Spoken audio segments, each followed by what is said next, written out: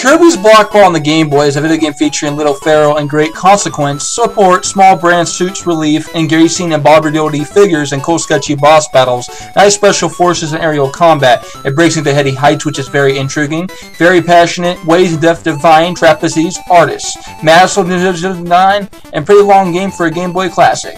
Very initial inspiration, nice encouraging athletic side to Dick's activities, does it right, half-hearted minigames, and showcase floors back in the hobbyist arcade. Very centralized gameplay, free diving worlds to explore and puzzle about.